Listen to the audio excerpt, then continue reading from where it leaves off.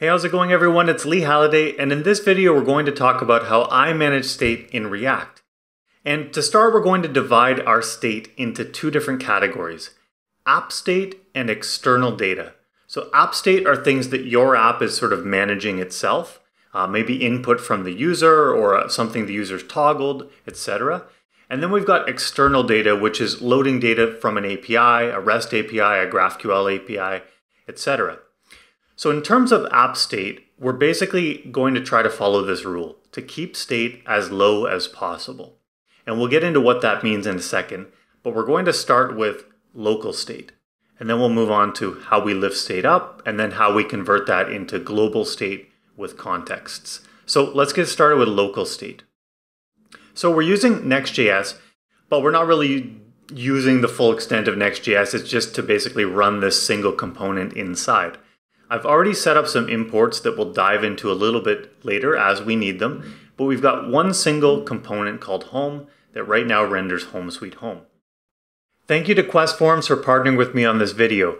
KwesForms is a developer-focused form service ideal for web agencies, and they've just come out with V2 of their product, which comes with a 93% reduction in script size, making it lightning fast.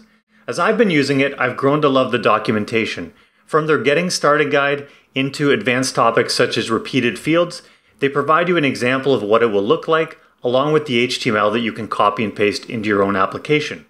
For a limited time, KwesForms is giving 50% off any annual plan for 1 year if you use the coupon LEE50 that I'll link to below in the description. So thanks again to KwesForms. Head on over to kwes.io and check them out. So in here, we're going to put a component called the country picker. And that doesn't exist yet, so we'll just create this below, country picker. And what this is going to do is return a select that has a couple options in it. So option 1 will be for Canada, and option 2 will be for Colombia, like this. So if I were to go to the web right now, we've got this beautiful country picker, but we're not saving what the user has selected anywhere. So here's where we've got some app state and we want to store it locally, as close to the component that actually needs it as possible. So we are going to be using the useState hook for this, which just comes from React. And we'll say country and set country is equal to useState. And we'll start it out with Canada. Then we need to use this state. So we'll say the value is the country, and on change, we'll receive the event. And we'll say set country is equal to the event.target.that target's value. So that will basically pick up which one the user has selected. So if I come back, I'm picking Canada, Colombia, etc. But we're not really doing anything with it yet.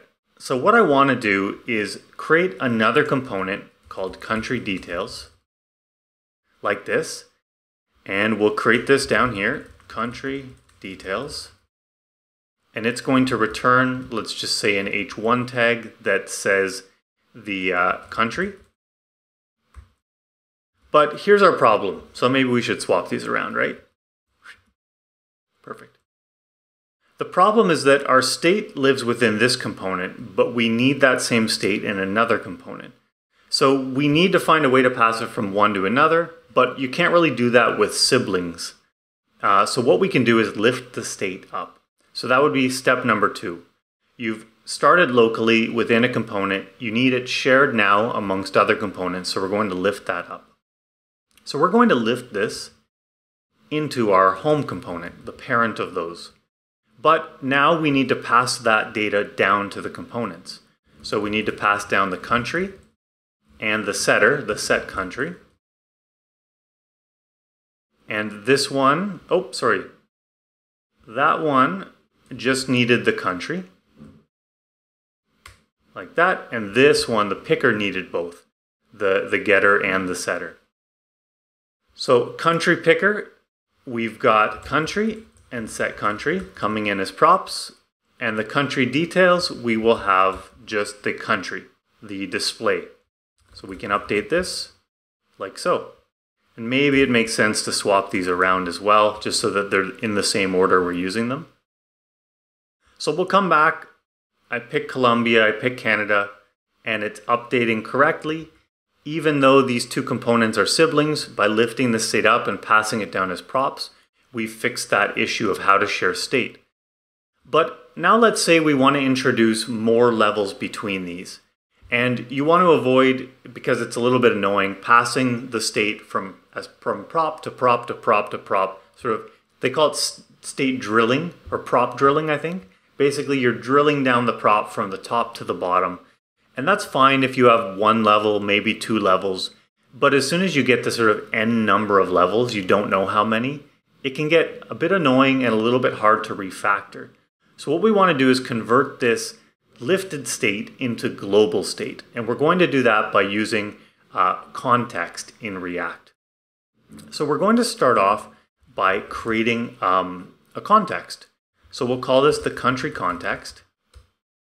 And that will be equal to create context. And we'll give it no initial value.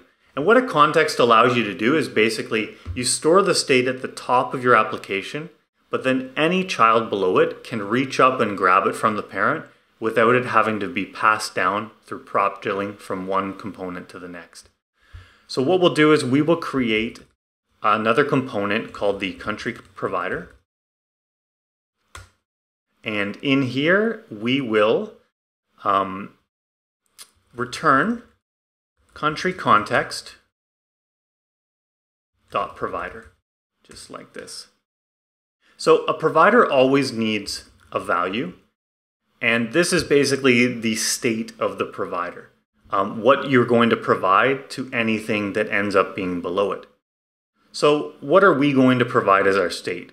We're going to take this state here, the country, put it into our provider, and we're going to pass down country and set country. And what is this provider going to wrap around? Sort of anything, really. It's going to wrap around children. We'll see how it's used in a second, and hopefully that will make a little bit more sense. So this component is going to receive some children. It's going to wrap this country context provider with this value around those children. So why don't we start to use it? We're going to get rid of this for now.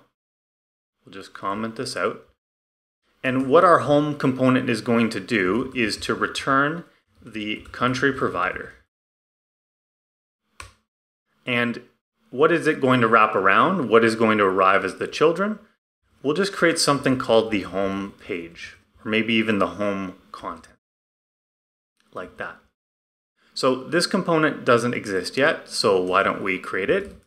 Function home content, and it will be returning this stuff,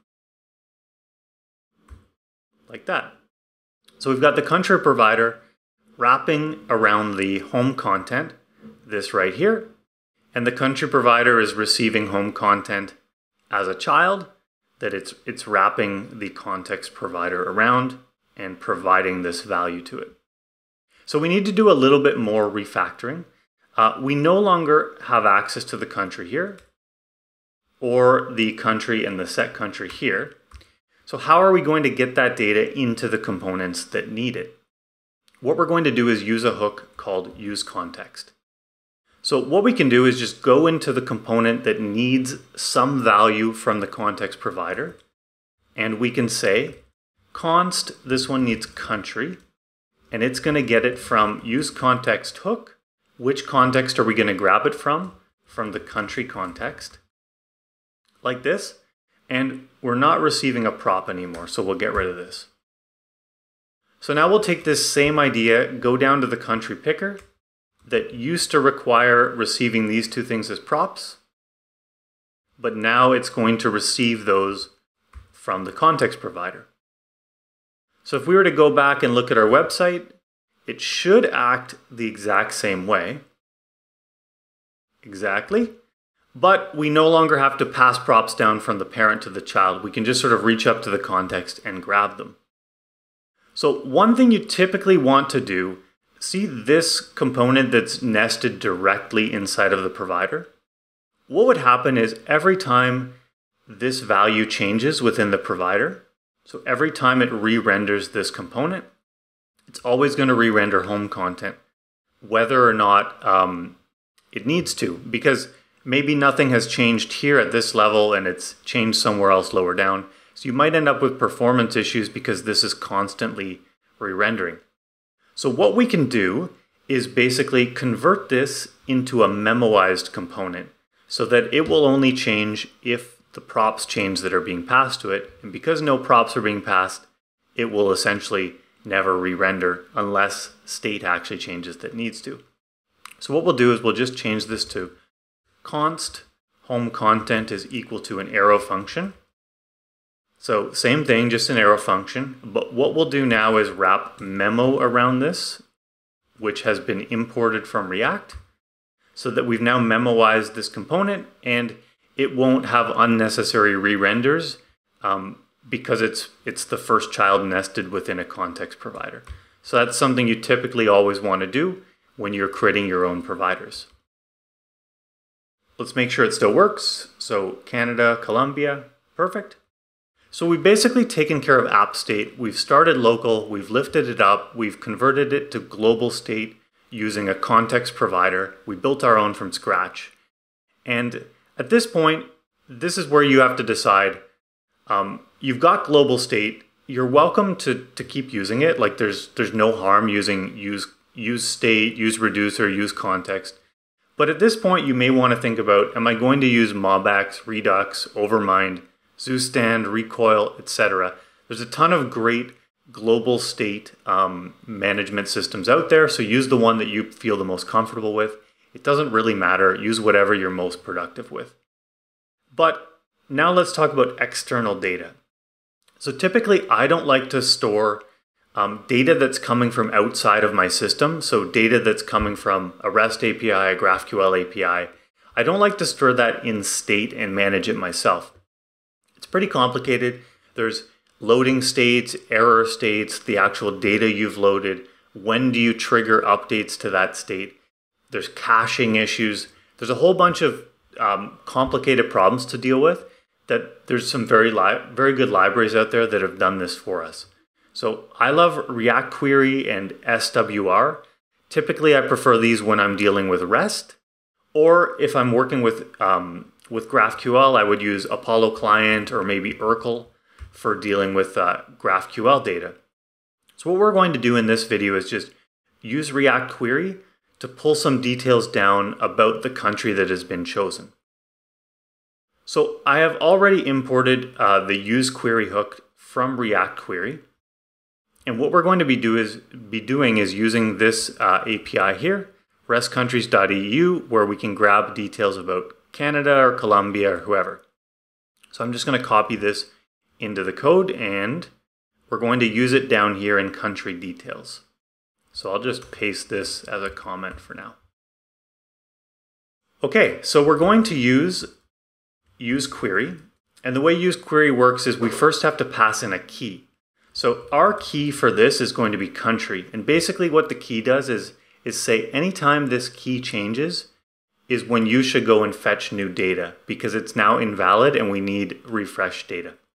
So whenever the country changes that the user has selected, which is coming from our global context, go and fetch some additional data. So we're going to, as the second parameter, basically you have to provide a function that goes and makes that request to load the external data. So we're going to create a function called fetch country. So we'll go create this right here. It's going to be an async function called fetch country that receives the country as the parameter, as the argument. So basically whatever your key is, and you can have multiple keys, you can have them as an array of keys, it doesn't matter. Those are going to be passed in as the first, second, third argument to this function here. So we're just going to use fetch. So we'll say response is equal to fetch data from this endpoint here. Clean that up. And we'll just swap out CA to be whatever country the user has selected. From the response, we'll get the data. So we'll say, oops, await, right? And we want to await the response being converted into JSON, and then we'll just return the data. So you don't need to put it into a variable. You could have just said return here. I like to do this just to be clear about what's being returned for the next programmer that's looking at this code. So we've set up useQuery hook OK, but what it's giving us are a few different things. It's giving us data, a Boolean called isLoading, and error, in case there was an error on the result from useQuery. So what we can just do here is we can say if isLoading, just return a span that says loading. If there was an error, we will return a span that says oops, error occurred. And that means if we get to this point, we know that we have data. So what we can do is maybe wrap this inside of a div. Let Prettier clean it up for me. And below our H1, we are going to put into pre the data that returned from our external API. So we're just going to say JSON.stringify the data, no replacer format with 2 spaces. Save that. So now when we come back, we've got the data for that country. So now it's a little bit weird to have this selector below. Let's just swap those once more. There we go. So you pick Colombia, and then you've got Colombia and the data below. Go back to Canada, Canada and the data below. So what we've done is we've used a combination of our app state, which is basically what the user has selected from the select, along with useQuery to load some external data, which takes care of all of our different loading scenarios, error scenarios, and it gives the data. Doing that on our own is a bit of a nightmare, so use good tools that handle it for you. And then we can just render out the result. So that's what I wanted to cover. This is how I manage state within a React application. I hope you enjoyed the video. Take care. Bye.